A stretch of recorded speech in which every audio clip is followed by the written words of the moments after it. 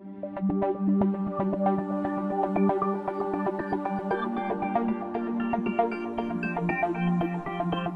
this video, I'm going to be showing examples of simple input and output operations that can be performed using the Java programming language.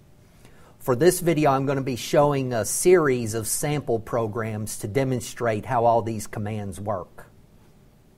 Now, turning to the view screen, our first sample program, this is just very simple output operations using the print command in Java.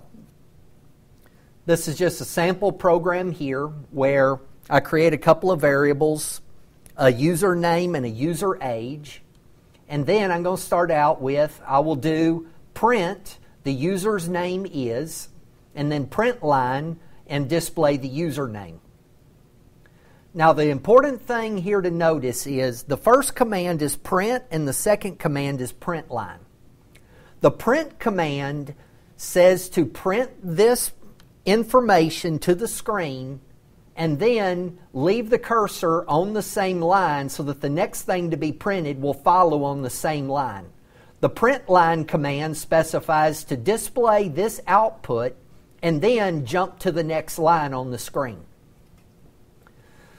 And then I do print the user's age, and then I'll also print the user's age. And again here, I do print and then print line.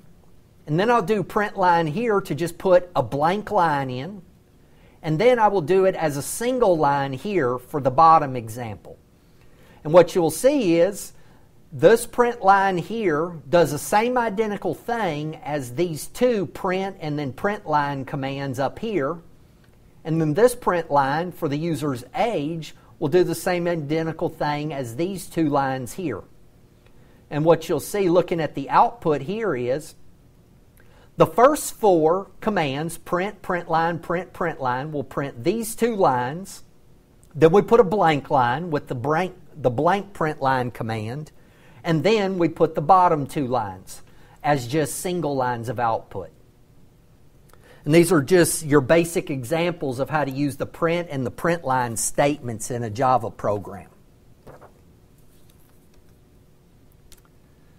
Now, if we want to do printing where we're going to display floating point data, we need to use format commands in order to format our output. Like let's say we say double E, and this is the value of E there, the 2.71828182884, which is one of your standard math values used in various math operations. First, let's just say we want to print that out. The value of E is, and we display E, and on the screen output you'll see it just displays the entire value of E. But what if we want to delimit that and cut it down to where we don't display so many decimal places? We can use a format command to have it display fewer decimal places like I show here. First of all, let's say we want to display it as a 5-digit value. You'll use the printf command, which is formatted printing. And here you will specify, first of all, the percent, meaning that you're going to display this variable with a decimal place, 5 digits after the decimal place as a floating point value, and then the \n says that you will then put a in line on that, which means it'll skip to the next line as it does output. And then the output there, the 5-digit value of E, and you'll notice I put 0.5f, so it displays 5 digits after the decimal place. Then the next line is quite similar, except here I do 0.2f. And this one will just display 2 digits after the decimal place for E.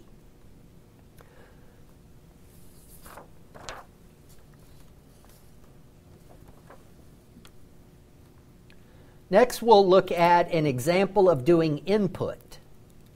Now, input in Java, you have to use a specialized object, which is called the Java Scanner class.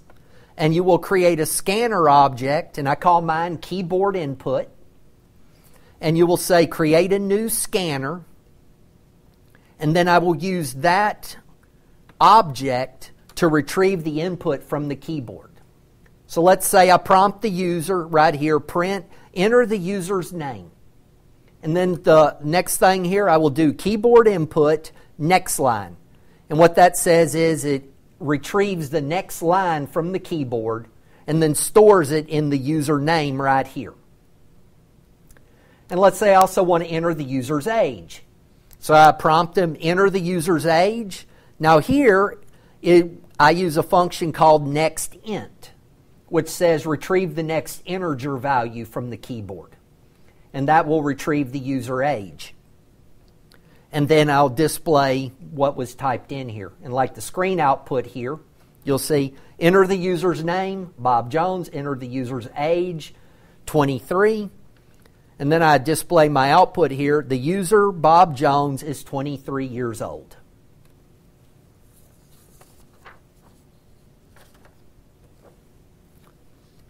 One other thing that is important to take into account is whenever you're performing input, inputting text is easy whenever you're inputting string values. But when you're inputting numeric values, you have to also clear the keyboard buffer after you do input. An example here, let's say I do this one here, where I do a keyboard input, a scanner object, and I say enter the user's numeric ID, and then they're going to input an integer value, which will be the user ID. Now, before I can then input the next value, which would be enter the user's name, right here, this text string, I have to do keyboard input next line. This next line operation here will clear the keyboard buffer. If I don't do this operation here, the username would wind up being blank. And then I display the output. And then here's the sample output right here where enter the user's numeric ID, type it in, the username, and then Bob Jones user ID, or Bob Jones has the user ID of 76.34.